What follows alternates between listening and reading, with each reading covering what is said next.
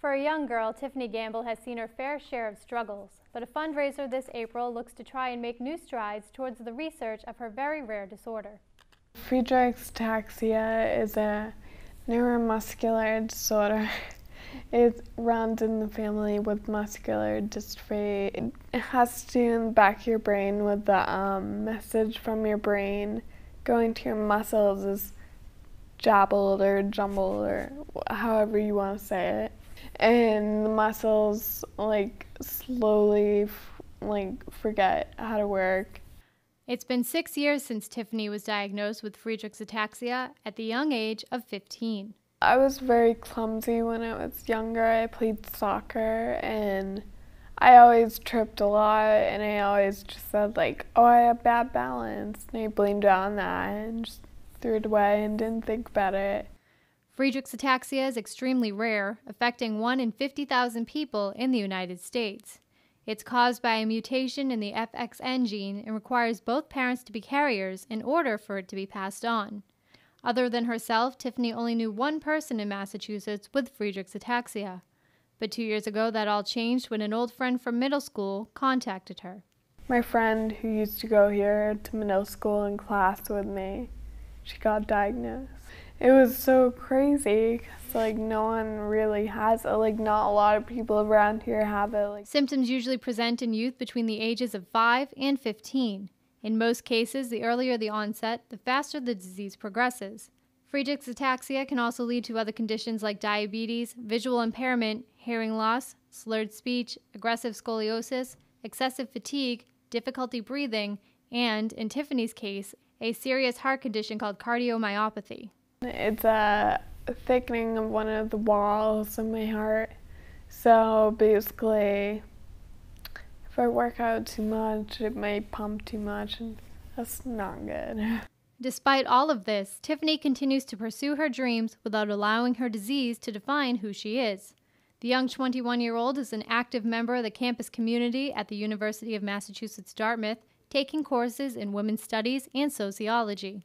I want to work with helping stop human trafficking.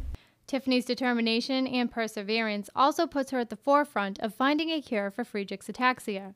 In the 6 years since her diagnosis, she's raised over $25,000, including fundraisers with the Bridgewater Youth Soccer Association, Coyle and Cassidy High School, and her sorority, Phi Sigma Sigma. Her family's latest endeavor is a benefit at the Portuguese Holy Ghost Hall on April 9th. It will showcase local medium and DJ Karen McDonough, a woman donating her time for the cause, and with a special message to a potential audience member. She keeps getting a message from me and saying the fundraiser is going well, and he wants to give a message to someone there. All funds raised will support the Friedreich's Ataxia Research Alliance, a grassroots organization founded in 1998 by a group of parents, now the leading recognized force in Friedreich's ataxia research. They don't have a cure yet, but they're working on treatments, and best way to treat your body is just to keep moving, work out, do yoga, Pilates. I do pool therapy in the summer. Though Friedreich's ataxia is incurable, there is a silver lining that one day a treatment will be found. Currently, there is a drug up and coming that reverses the effects of Friedreich's ataxia inside the petri dish. It's first going through the FDA, and then it has to go through 3 clinical trials. So it's good to raise money for that because they need money for the clinical trials. High hopes.